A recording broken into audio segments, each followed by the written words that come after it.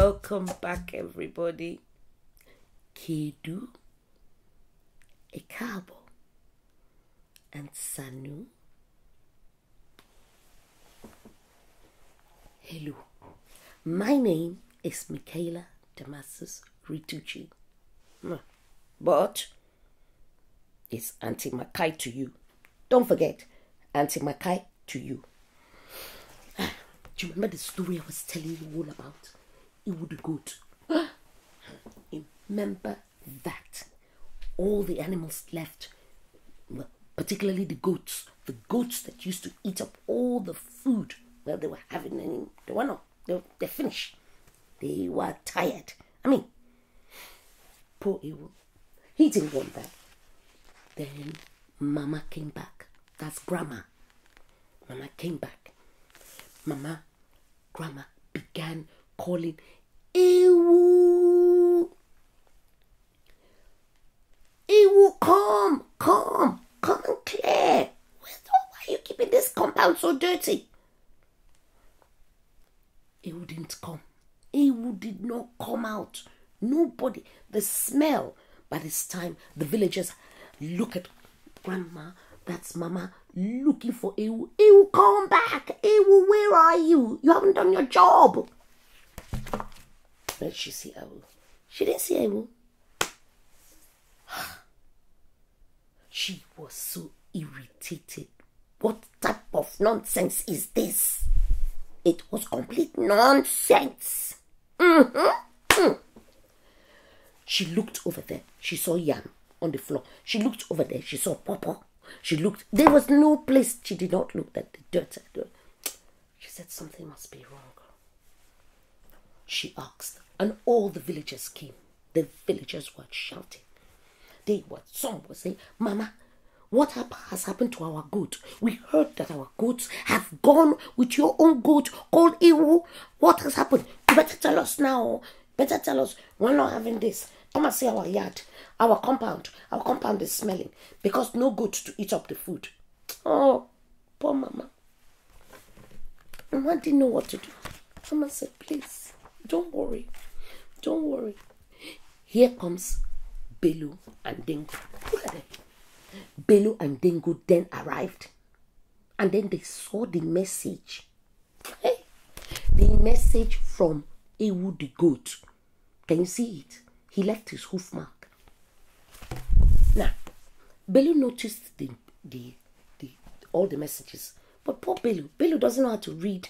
He doesn't know how to read goat language. No.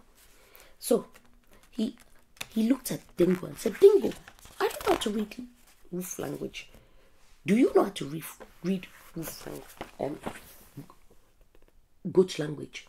So, the hoof language is called the hoof. So, look at Belu. Belu looked at it. He said, this thing is beyond me. Oh, he scratched his head here, scratched his head here. He has never seen a language like this. So it was Dingo's turn. Dingo did not scratch his head or look up. He knew. He said, woof, woof. Woof, woof. That means, yes, I know how to read it.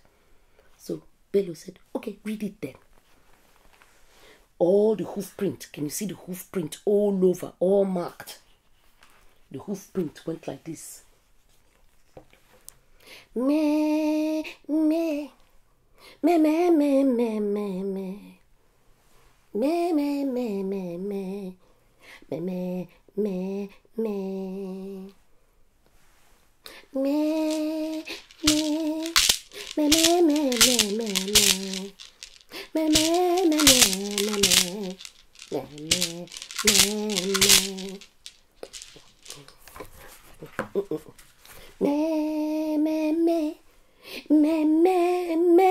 me. Me, me, me, me. Me, me, me, me, me, me, me, me, me, me, me, me, me, me, Translation? Asks Belu. You've done it now. Give me the translation. Oh, Dingo said, no, it's okay. It's woof, woof, woof, woof. He said translation properly. Woof, woof, woof, woof, woof, woof, woof, woof, woof, woof, woof. In other words, I am leaving to go on a journey. I have done so bad things in the house, said Ewu. I ate the towel and Zaria's bag. I don't know when I'll be back again. Yours faithfully, Ewu the Goat. That's it. Bello said, read it again. Woof, woof, woof, woof, woof, woof. So that was the translation. So both of them went, said, we need to go and look for Bello. Bello said, come on, Dingo, let's go and look for it. Dingo went up. As you see, he went up on the hill, up the hill, down again, across Mama's compound. They followed the hoof mark. All the hoof, not foot mark, hoof mark. All the goat's foot, the goat. Under the tunnel, they went underneath the tunnel because there was one tunnel there with waterfalls over there. Then Zaria came back. Look at her. Zaria then came back. What's that smell? Mama was really angry with her. Mama came close to her and said, what do you mean, what's that smell? Is the smell because Ewu has gone, he has left? Zaria was so. Then Mama was angry. Mama said it with her very angry voice. Zaria, what have you said? Well, Mama, I didn't really say anything. All I wanted to tell him was, I called him smelly. You called Ewu the Goat smelly? Ah, Zaria. Zaria, let me tell you something. This world was not created for only human beings. Every living creature has something to offer. Without your creatures, the ant to the big gigantic animals, plus the lady like you, we all have our roles to play. Important role. Okay, now you've driven Ewu the Goat away. Can you sweep the compound? No. See how important he is? Zaria, you need to be very, very careful. And Zaria was so very careful. Bello was angry with her and told her, you better start thinking of how to get him back. She couldn't think of anything else but she knelt down, she started wishing. She looked up in the sky and said, please, please, come back. Come back. I didn't mean what I said. Here comes the hoof sound.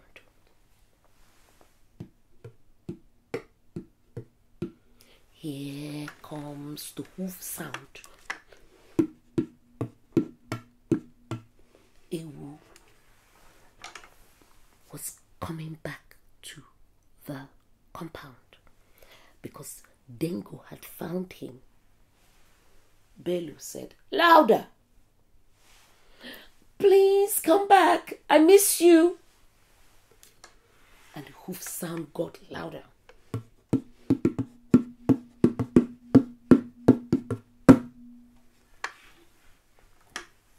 Louder. And she kept saying it until Ewu then replied, meh.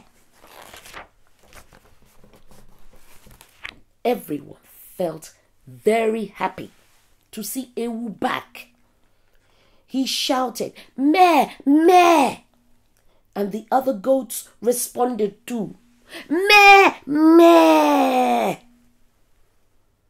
And all the homes in the village began to smell fresh again because the goats ate up all the dirt and leaves, and nothing was unturned.